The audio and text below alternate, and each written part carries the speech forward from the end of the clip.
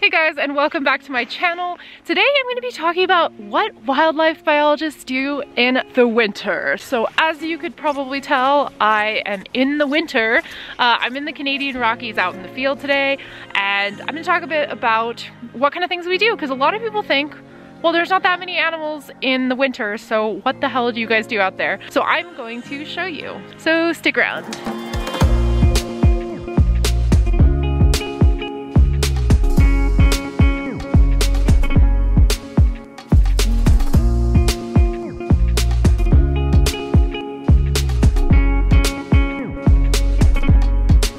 So wildlife biologists in the winter can do a variety of different things. One is not actually even being out right now. So some wildlife biologists only work seasonal gigs, and so they work summers, but they actually don't work winters.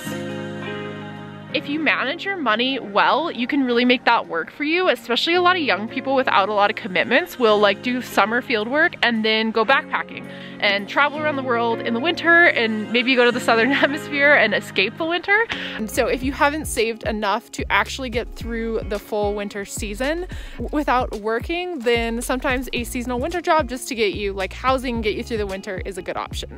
You can work at a restaurant, you can work tourism, stuff like that, and then start working again in the summer. For people who study animals that are out in the winter, they're definitely going to be quite busy in the winter. People who are able to still see their study animal in the winter are going to be just as busy in the winter as they are in the summer. Some wildlife research programs are also able to be run through the winter. So for example, if you are a carnivore researcher and you're setting up camera traps, you're still gonna see carnivores using some of the trails that they did during the summer and the winter as well. One thing that's way easier in the winter is winter tracking surveys. So you can actually see the animals come through these areas really easy because they leave tracks in the snow, and snow tracks are quite easy to find versus in the summer sometimes they're a bit harder to find, so you can get a sense of what animals are around using tracking surveys. Another thing that a lot of wildlife biologists do in the winter is take their summer field data and process everything, do statistical analysis, write up reports, publications, and plan for the next field year. So you're able to get a lot done in the office when there's a lot less going on in the winter. There's actually a lot of construction work that happens in the winter just because the ground is frozen. So there's sometimes work associated with construction projects, such as in the event of a big spill or when any activity is happening around sensitive environments or water courses. There's some construction monitoring work available in the winter. I usually work during the winter, but I don't do wildlife work as much. I do a bit more like habitat work and general environmental assessments as much as I can, at least in the winter. And I usually try to take like at least 2 months off of work to go travel. This last year I traveled to Australia and New Zealand.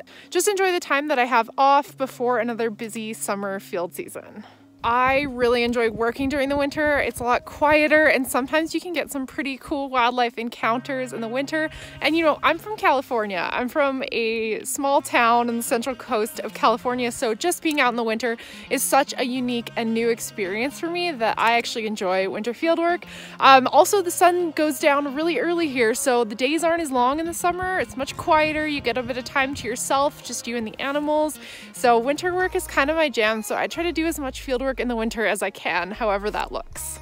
Another nice thing about winter work is there's no need to worry about bears as much in the winter. So I get kind of scared of them from the summer. So as long as you aren't working anywhere in the polar bear range, it's nice not to have to worry about those guys. Let me know in the comment section down below if you would want to do this type of work in the winter, or if it is too cold for you and you'd rather take the time off and go travel. If you are interested in more videos about what it's like to be a wildlife biologist in Canada, click the subscribe button to see more videos from my channel, and I will see you guys next time.